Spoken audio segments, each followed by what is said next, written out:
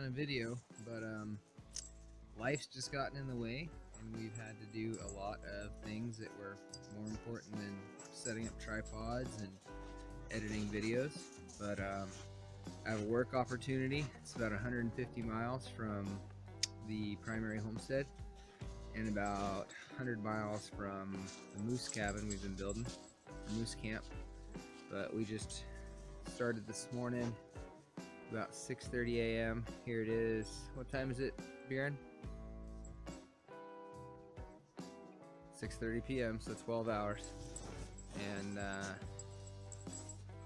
here we are at the site. We had a friend who was able to walk his tractor 6 miles in here and clear this little tiny spot for us to build. You can see our poor little truck. We had to chain up to get in, not because of snow, but because of the mud. And our trailer full of goodies. I'll do a quick shot from the other angle. So here's our itty bitty little build site and our load in the truck. We've got some stuff we bought at the store, and then if you get under there far enough, you can see this ugly guy. We've got some milled lumber that we did that not the best in the world, but it'll work. Same with that stuff there, and then up top we've got other stuff from the store. And we only have maybe 24 hours.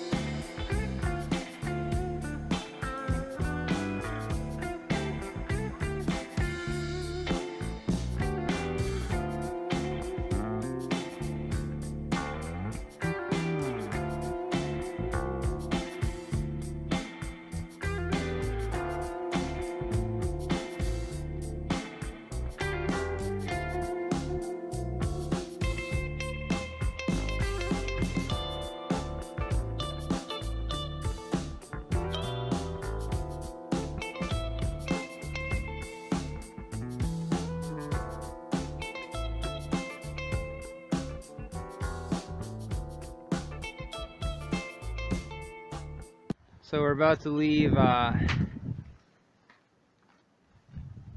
cabin out near Delta. We got kind of a lot done. There's a big gap because we didn't bring a phone or camera or anything last time we worked. But we're getting there. Getting the insulation cut to go on the roof. The little scraps we started putting in the wall back there. Today we only got to work for 3.5 hours. Last time we were out, we got the roof tin up. Yay! That's about all we got today.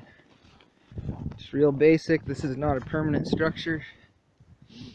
Just to get through this winter.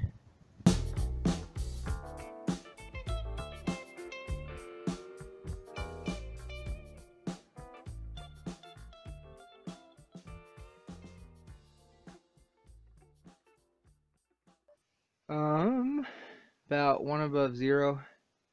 Been at the Delta land working on just getting a structure that I could sleep in, heat it a little bit, more or less.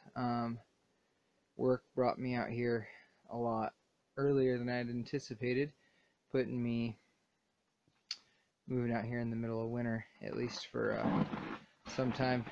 So as you can see, just got insulation in the ceiling.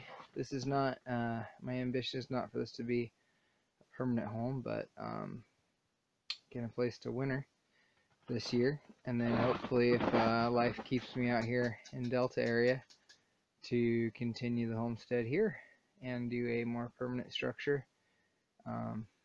It is very nice out here, and that I am not on a swamp.